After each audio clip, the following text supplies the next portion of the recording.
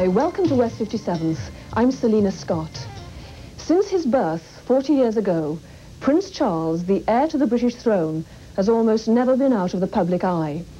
Someday, when he is king, his face will be on every stamp and coin that the British government issues. But while we're familiar with the image of Charles, Prince of Wales, the man beneath is still very private and complicated. The world's press may be obsessed with gauging the ups and downs of his marriage to Princess Diana, but Charles himself is always trying to focus attention instead on the serious concerns of his work. Last month, he agreed to speak with us. He did, however, insist that his private life was off limits. The last time Prince Charles sat for an American television interview was 5 years ago. The Prince invited us to meet him at Sandringham, the country house built in the last century by that other Prince of Wales, who later became King Edward VII. How often do you come to Sandringham? Well, not enough, really. I mean, I try and come as much as I can. I mean, my parents very kindly let me use it every now and then, like now. And I try and come in the winter. But I'd love to come more often, because it's fun being able to use a house where you can have people to stay occasionally. Do you have to write to your parents and ask them, please can I come here for this weekend? No, you should just ask them. How many rooms does it have? How many bedrooms? How many bathrooms does it have? Ah, well, people always are fascinated about these things, but it has certainly 100 rooms less than it used to, because there was a great extension on the back, which went on down there, and on the other side of this, which had 100 rooms for servants and staff and everything else. But it was knocked down about 20 years ago because it was quite difficult to manage the whole place. Apart from anything else, it's got the best bathrooms in the business. What? Here? This house, yes. I mean, that period, I think, produced the best bathrooms there's ever been. They've never, ever approached anything like the civilized ablution standards. Do you remember as a child coming along and seeing it for the first time and having it make an impact on you? I mean, I always remember that it's the smell of a house which I find more evocative, I think, than almost anything else. I mean, each house that I call home has its own particular smell and its own particular atmosphere. And this has a very definite smell. What is it? It's sort of old Edwardian leather, I think. The atmosphere which most of us associate with the Prince of Wales is one of pomp and protocol. The only real requirement for a future King of Britain is that he marry, father an heir, and ensure the succession. But Charles has spent his adult life defining himself, searching for a role, carving out an area where he hopes he can make a difference.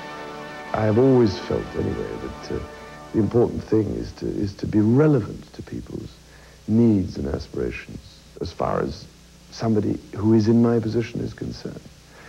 And nobody else is in the position that I'm in, so that nobody else actually knows what is involved, or what it's like, or the pressures, or that feeling that one must justify one's existence. I've always felt this, particularly through, competing with other people of my own age, trying to show that I was as good, if not better, at doing things than they were.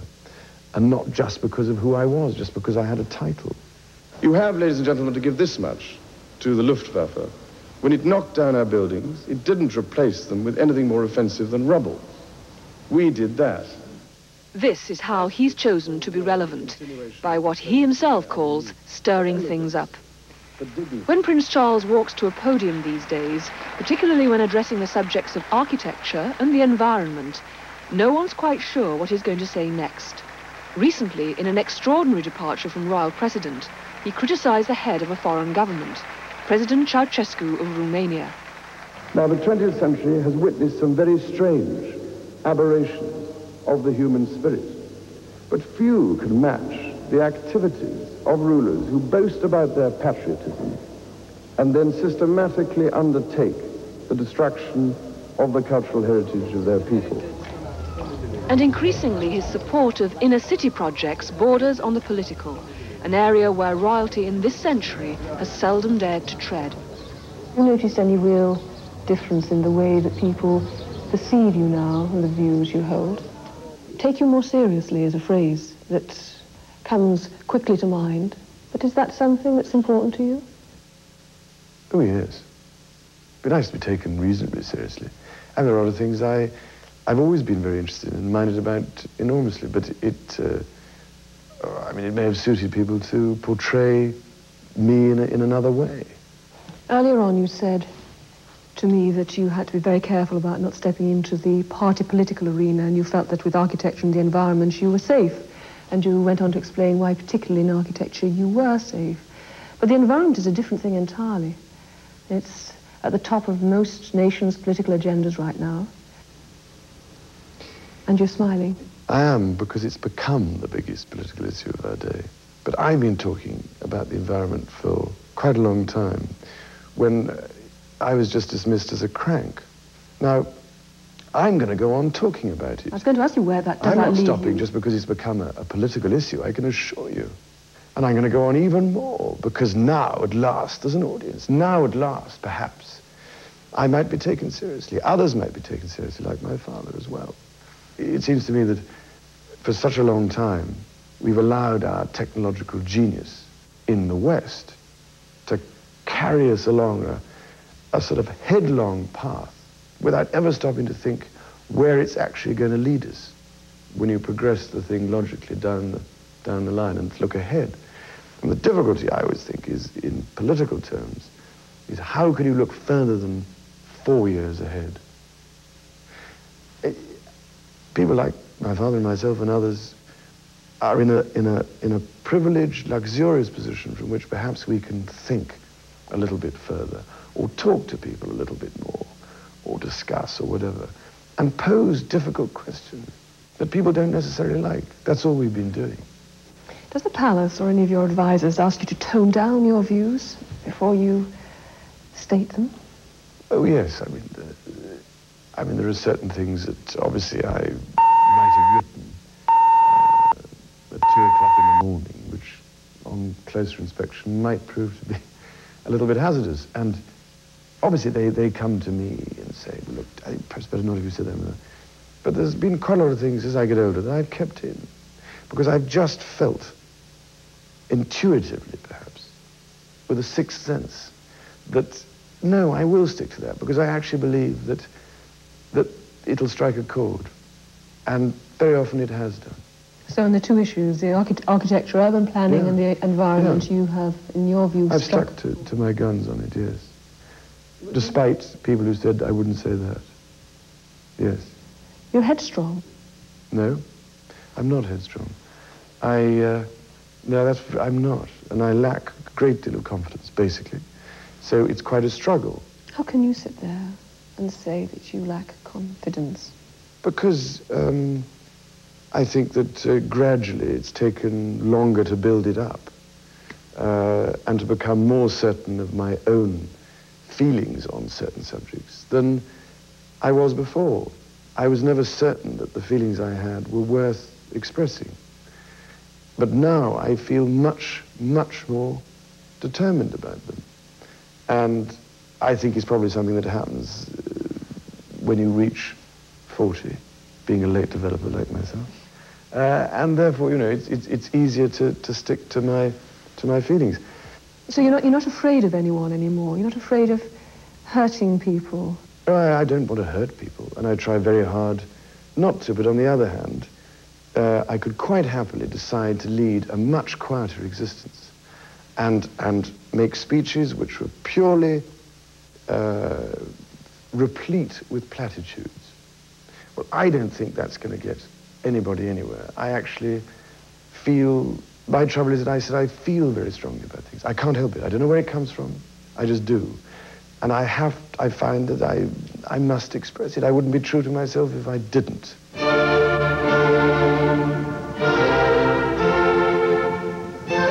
Last year, Prince Charles broke another royal precedent by writing and narrating a documentary for the BBC. He wasn't afraid to advocate one approach to architecture while criticising another. Facing the fine town hall and art gallery, this was built. It's the central library. But how could you tell? It looks like a place where books are incinerated, not kept. Press the pedal quickly. In one scene, he even got behind a wrecking ball to knock down one of those huge, failed public housing projects built in the 1960s. I want to see you do it properly. Go on, see if you can get it done.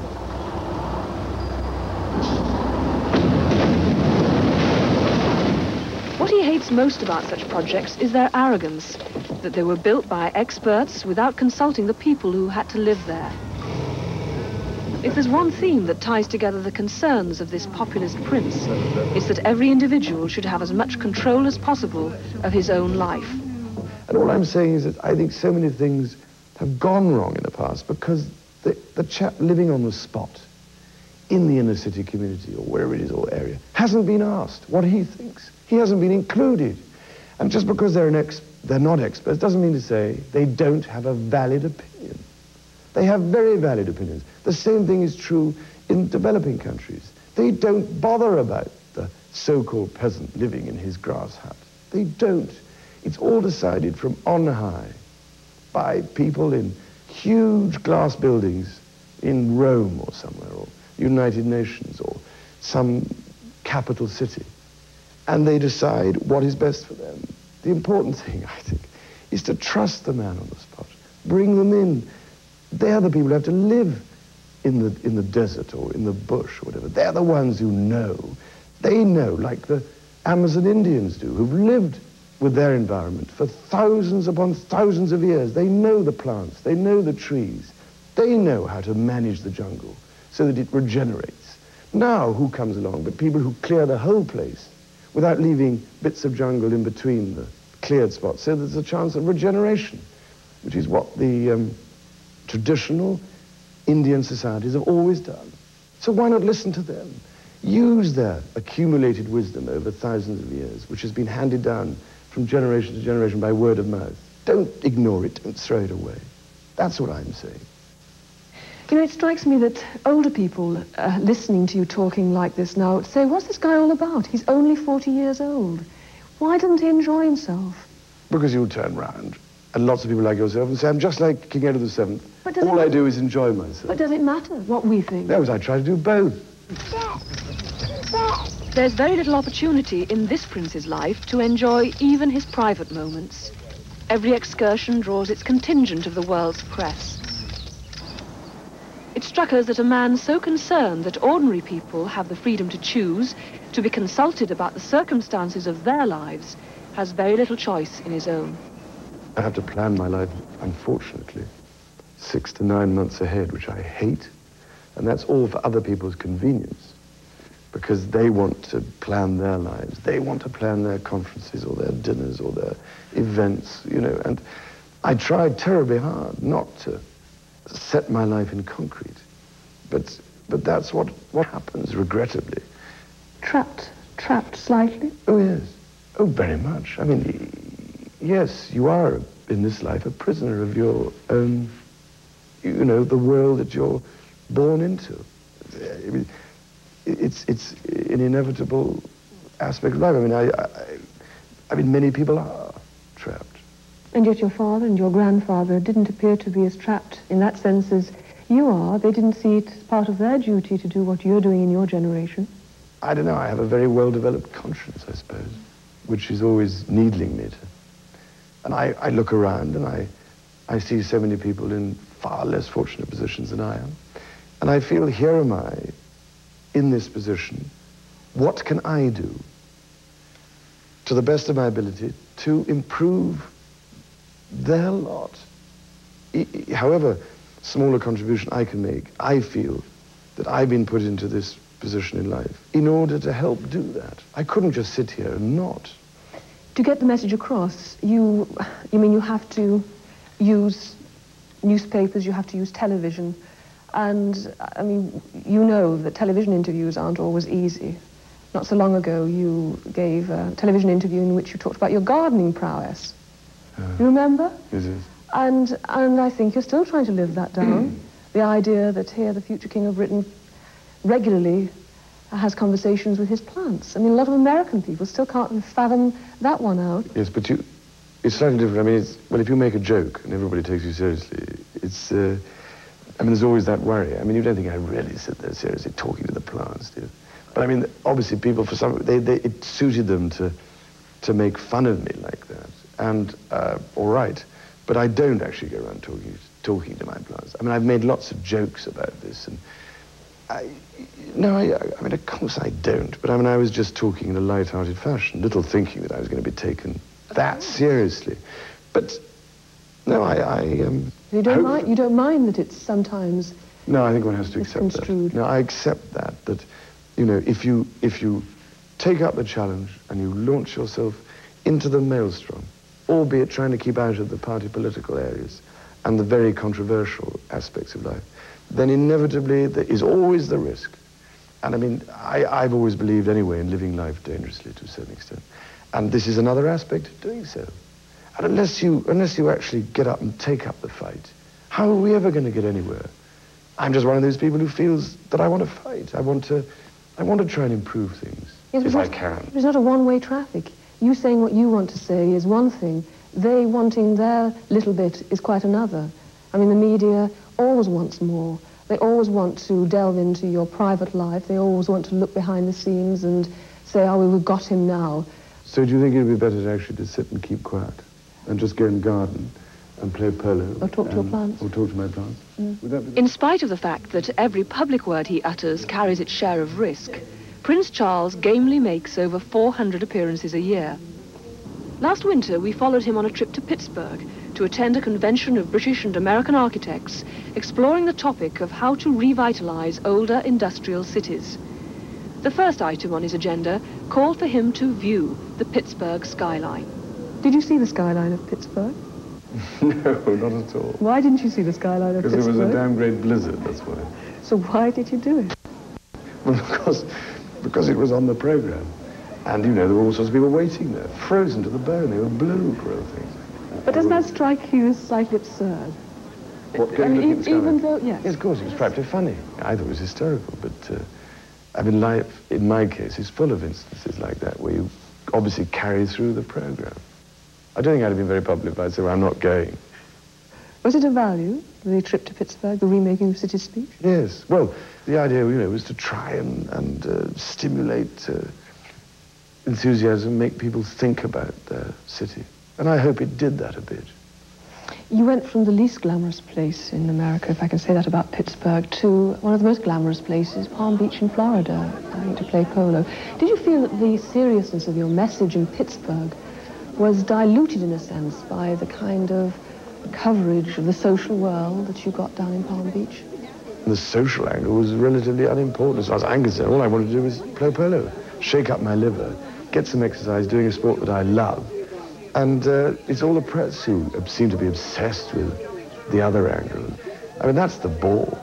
But for some reason or other, there always seems to be more interest on the part of the media in that side than in the other things. But I can't help that. That's the way they want to do it. But a question I really need to ask you is it one of the reasons why you don't travel as regularly with the Princess of Wales on these kind of events? Because she always attracts so much attention, always about the way she looks and the way she appears to people, that in a sense it takes away from the seriousness of what you're trying to do. Well, if that's what you say. Because I'm trying to get at is that very few people know the way your life works.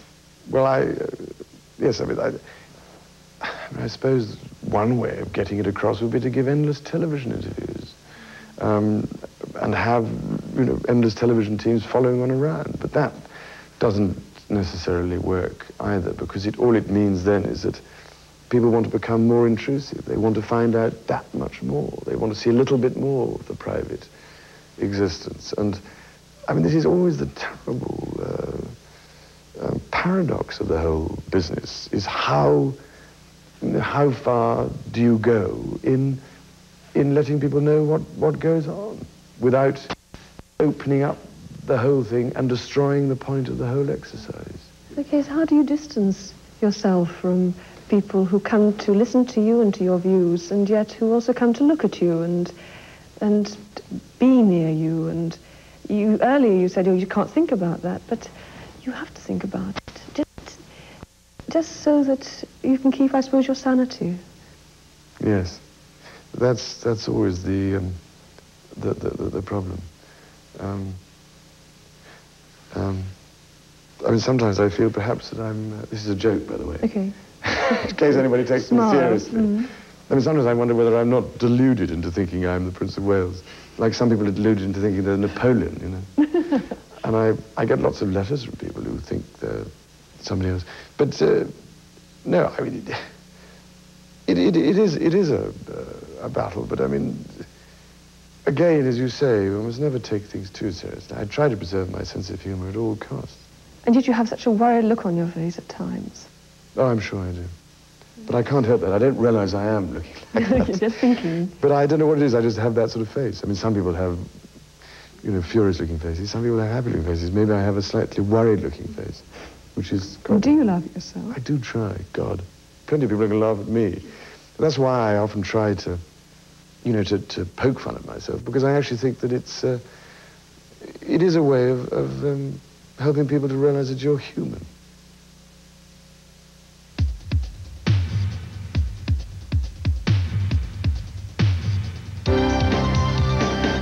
Coming up next on West 57, 100 years old and happy to talk about it.